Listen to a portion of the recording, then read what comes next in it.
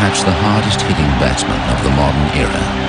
He was the finest all-round fielder of his time. He appeared almost regal at the crease, but away from it, he was shy and reserved. A destroyer of even the finest fast bowling, Viv Richards is one of ESPN's legends of cricket.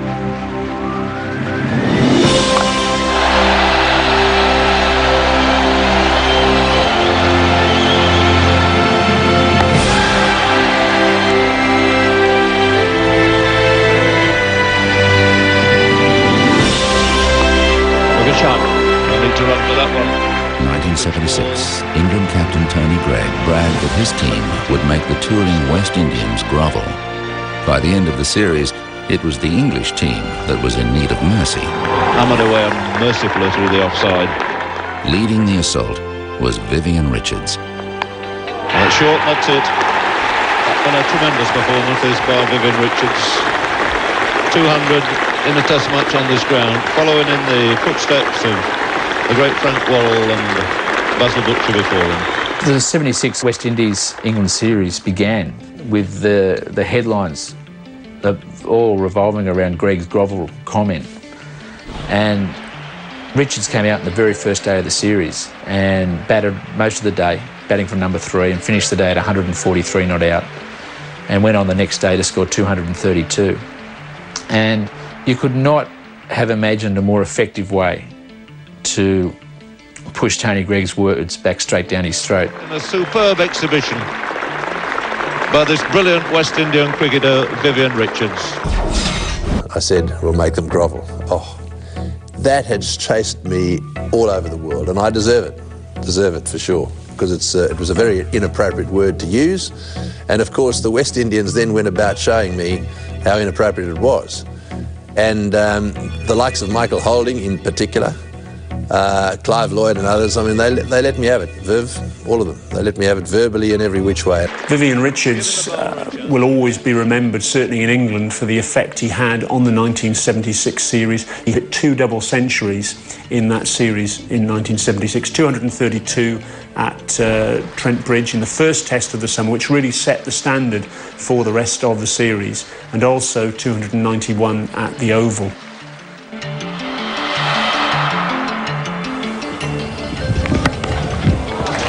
Well, that's 4 more. That is a super shot. Richards had an extraordinary eye and reflexes. He was able to dominate and intimidate opposition attacks. Vivian Richards just blasting away, showing utter arrogance. If you've got a batsman like Viv Richards, you've got a plan A, a B, a C and a D, and you better be prepared to go through them all a few times. But he could ruin all your plans very quickly by the way he played and by the way he thought. I think the thing that sums up Viv Richards' batting best is by one of the finest bowlers that played in his era, Imran Khan. And Imran Khan said, the only batsman who ever intimidated me was Viv Richards. Very few batsmen make as big a statement with their presence as Viv Richards. It looked like he had tennis balls under each arm as he walked out, you know, and he was always sweating when he came to the crease.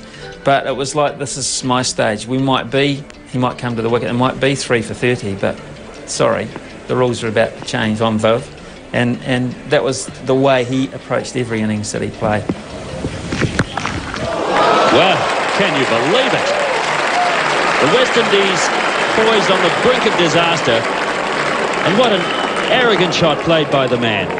It bounced back into the field of play 20 metres. I don't think I've ever seen a batsman who went out to the middle with that kind of swagger.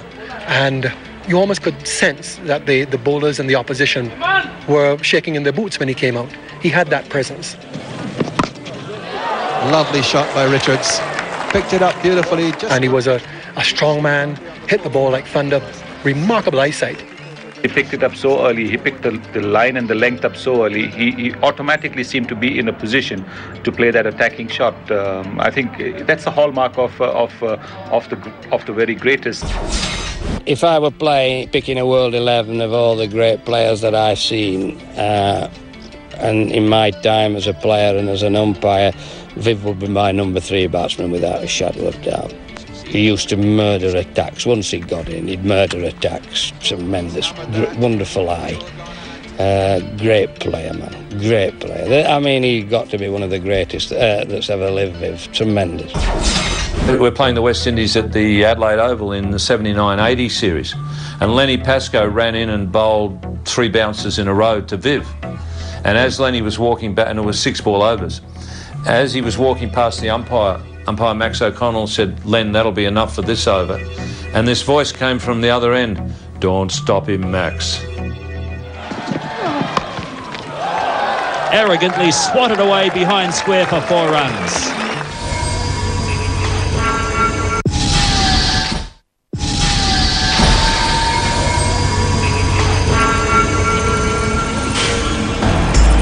In 1969, the 17-year-old Richards was already a star attraction on his home island of Antigua.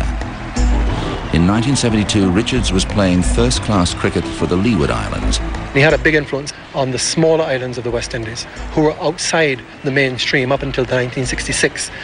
Viv started his first-class career in 1972, so it was only 6 years after the Windwards, who were St. Lucia, St. Vincent, Dominica, Grenada, and his own home island, Antigua, St. Kitts, the small islands, were brought in.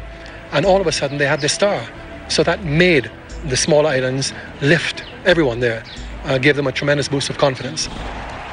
In 1973, he was playing county cricket for Somerset alongside Ian Botham. Somerset meant everything to him. That was his first big chance, as it was with me. So it meant a great deal to him, and we learnt a lot. We learnt about life together. We learnt, we didn't learn much about cooking, but we learnt about most things together. And I was privileged and lucky enough to grow, and the two of us grew together. But to grow up, it was absolutely magnificent to watch his career going, and I would take as much interest in what he was doing as he would in what I was doing. First time I played against Viv Richards, he was playing for, I think, the President's 11 at Montego Bay. And, we didn't know who this guy was apart from the name Richards on the scoreboard. Jeff Hammond was bowling, no slouch, lively, could swing the ball out. And suddenly, bang, bang, bang, 3 balls in a row, straight back over his head for 4, very early in his innings. And then he's nicked one and caught behind, I think, something from a good outswing. We've all gathered around and we're congratulating Bomber, as we used to call him, Bomber Hammond, on a good piece of bowling. And Bomber just shook his head. He said, you can't keep batting like that and getting away with it. And what we were to find out in later years was that Viv could keep batting like that and getting away with it.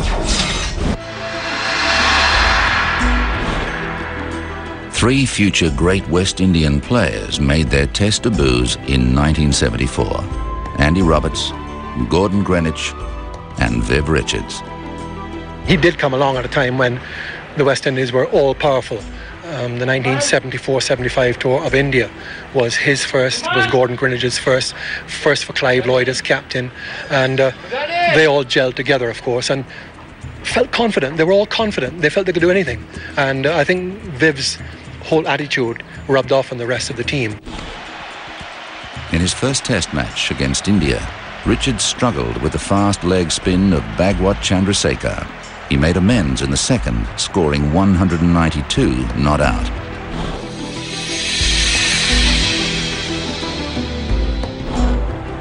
In the inaugural World Cup final at Lord's in 1975, Viv Richards failed with the bat, but he still had a profound effect on the game. Oh, and there must be a run out here. He must be out. In an era when fielding standards reached new heights, Richards was supreme. In that 1975 World Cup final, Australia v West Indies, he turned the match with his brilliant fielding. I mean, I think it was only his first, I think it could have been only his second match for the West Indies. And his fielding in the mid-wicket areas and the cover point areas was outstanding. And he ran 3 of the Australian batsmen out when they were really set and they were going. And I think if he hadn't run them out, I think Australia would have won it. And Bobby Process was running out. It's just the speed with which he moved in comparison with what we had in those days. I mean, I guess now with modern one-day cricket, he probably wouldn't have been that remarkable. But it was just Yeah, the man for the occasion. Here it was the final. West Indies got the better of it, and probably one of the key things was these 3 key run-outs. The 1975-76 tour of Australia began badly for Richards.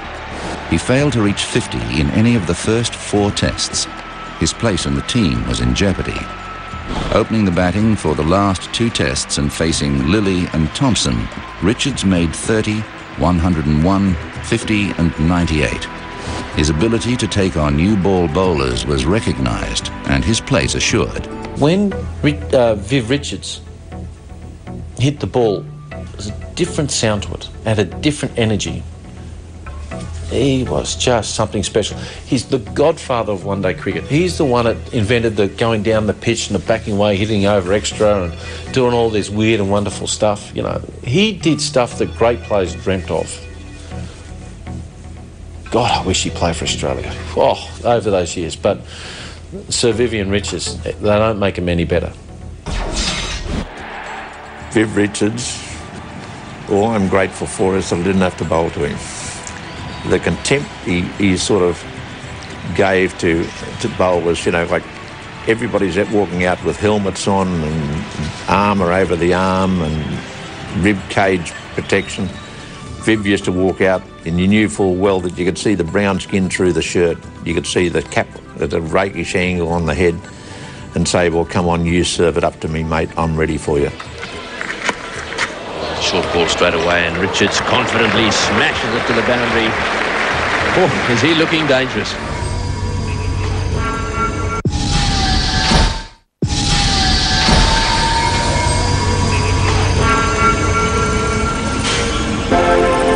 After a successful tour against India at home, Richards arrived in England in 1976, confident in his ability to dominate any attack. Despite missing the second test with influenza, Richards made 829 runs at an average of more than 118 as the West Indies completed a dominant 3-0 series win. Richards made 1,710 test runs in 1976. In an era of great fast bowlers, he was the batsman the quick men feared most of all. He was in a class by himself, Viv Richards. I think that he could well be termed the Muhammad Ali of cricket in the sense that he took on everyone. And he didn't just do it by the bat. He said it. He talked. And, you know, his bravado was rubbed off on many of the players that played with him. I was very lucky to be in a team like that and just learning from people like Viv. Well, he's the best batsman I ever bowled at. I think that goes without question, really. He had this aura about him. He dominated sides. He dominated bowling attacks. He had a swagger, but it was a believable swagger. There was no arrogance or no real arrogance to it. He was just an unbelievable presence, and certainly the hardest man I've ever had to bowl at in county or test match cricket, because you just didn't know where you were going to bowl the ball. Richards has hit 5 boundaries from 9 balls. One of the fiercest competitors, really. I think a lot of opponents approach Viv from the wrong way. I think if you made Viv feel comfortable, you had a better chance. But the moment you confronted him, you're on the losing side. A tremendous batsman and, of course, a great competitor. Australia's new sensation after Lilly and Thompson and those guys was Rodney Hogg. Had great pace. And Hoggy ran up and bowled his bounce at Viv at the MCG. And Viv hooked, was a bit late on the shot and got hit on his jaw. Viv used to bat with chewing gum those days. He used to bat and chew. And when he got hit on his jaw, Rodney Hogg is there almost looking at him to say, isn't he going off? Isn't he going off? And Viv didn't go off, of course. And after a few minutes, Viv settled down again. And Hoggy thought to himself, hey, that didn't send him off. I'll really send him off now. And charged in and bowled this other bouncer at Viv. But obviously, Viv must have been waiting on this bouncer. And although it might have been quicker than the previous one, it went out of the ground. And the MCG is a big ground. And Viv hit it hard and far. In the 1979 World Cup final at Lord's, Richards made 138 not out from 157 balls, the first in a long list of match-winning one-day international knocks. I umpired, of course, 3 World Cup finals that he played in, and tremendous one-day cricketer, marvellous. He just changed the game completely. once he got in, he just changed the game. You couldn't bowl at him. Wherever you bowl at him, he murdered you. Viv's presence, I think, came from the way that he strode to the crease. You know, he strode to the crease, and if you were sort of silly enough to look at him, you would think, oh, this guy means business. And Viv quite often he'd stride to the crease, he'd take block, and then he used to sort of have this habit of banging the grip on the top of his handle, and then he, you know, very firmly tapped the bat. You know, everything about him was, you know, I've come here to get you, and you better be at your best, otherwise I'm going to get you. So it was an intimidating presence. If you allowed yourself to be intimidated, Viv, you know, was on top of you straight away. There's no contest with that one. That is a big six. Viv Richards, he's probably my favourite cricketer. In a one-day game at the MCG, we had an attack that included Lilly, Thompson, I think Jeff Dimmitt was playing, Rodney Hogg. Pretty formidable pace attack. And Viv made 150 in this one-day innings, and he just bludgeoned it and smashed it and whacked it to all parts of the MCG. And you can imagine in a one-day game, you've basically got the field pretty much spread when he's on strike. And he still managed to hit boundary after boundary after boundary. And at the time, I never thought anyone would bat better than that.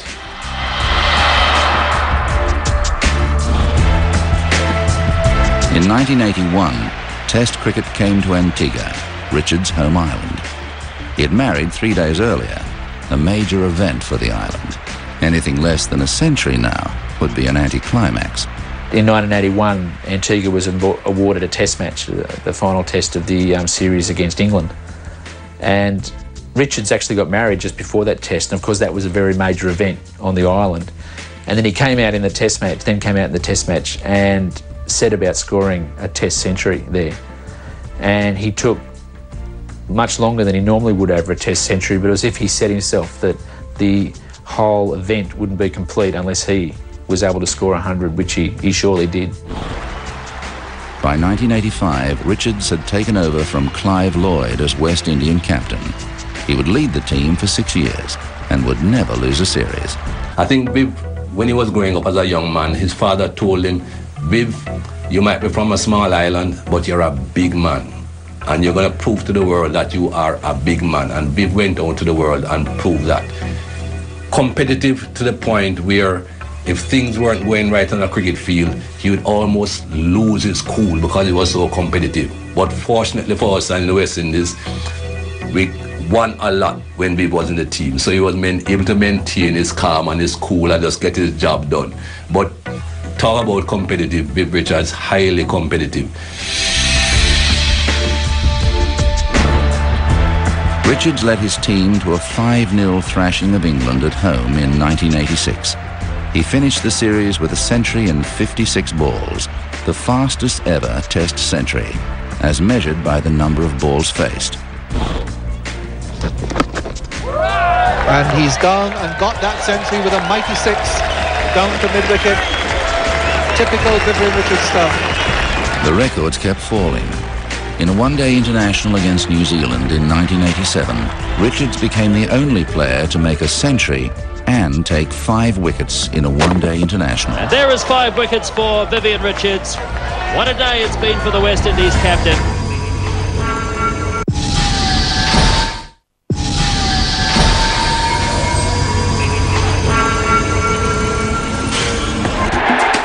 Richards continued in international cricket until 1991. And in county cricket until 1993. He was later knighted, the first Antiguan to receive a knighthood for services to cricket. Viv Richards was a very competitive man, not just in cricket. He did a little bit of boxing before he became known as a great cricketer. He was very competitive in that as a footballer, very competitive. And of course on the cricket field, playing with the West Indies, highly competitive and a very proud man of himself, his nation, and of course the region. He came in to an outstanding West Indies team under Clive Lloyd, and he had Gordon Greenidge and Desmond Haynes opening the batting in front of him and others around him. But he was the key. He was the hub around which the batting revolved during his career and during that long period when West Indies dominated international cricket. He was, he was a great inspiration to all, young and old, and he gave 120%, 130%. He just gave his all every time he went out there. I remember him taking it. He had a sort of back problem in Trinidad, and the doctor gave him some cortisone and so on. He could hardly walk, and he went out. He took the injection, went out and bat. And that's how much he loved West Indies cricket, and he loved this game of ours. So, he was just a great ambassador for the sport. Many great batsmen have seemed like ordinary men until they took guard and began to ply their trade. Richards was different. He had an aura, a swagger that made it clear he was special, even as he sauntered to the crease. He was the man, and he had that. He was known as Smoking Joe Frazier because of his similarity in build to the former heavyweight boxer, even from a young age when he first came into the team. And that's the kind of dominance that he had. That was the kind of attitude of a heavyweight boxer, that I'm coming to get you. No matter what happens, I don't mind how fast you are, how much you spin the ball, no matter what kind of conditions there are, I'm coming to get you. When he walked out, you had a feeling, a presence was there when Richards went out, and usually he converted. Cool. Until you see him bat, really, then he explodes. I mean, you just know that watching him bat, he tries to give you this cool image of totally in charge all the time, but you can see that he really wants to give it such a belting, and that's that 1 millisecond that he changes from being a very cool customer to just letting everything out. Viv Richards saw himself as an entertainer. When Viv Richards got 100, he didn't say to himself on too many occasions, I'm going to make this a double or I'm going to make this a triple.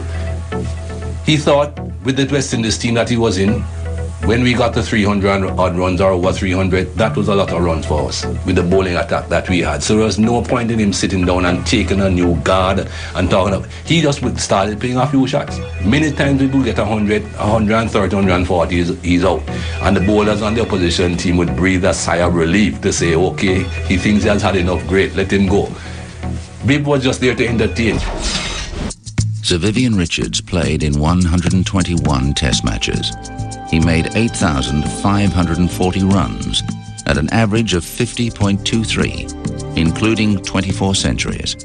In one-day internationals, he made 6,721 runs at an average of 47, with 11 centuries, and 118 wickets at an average of 35.83.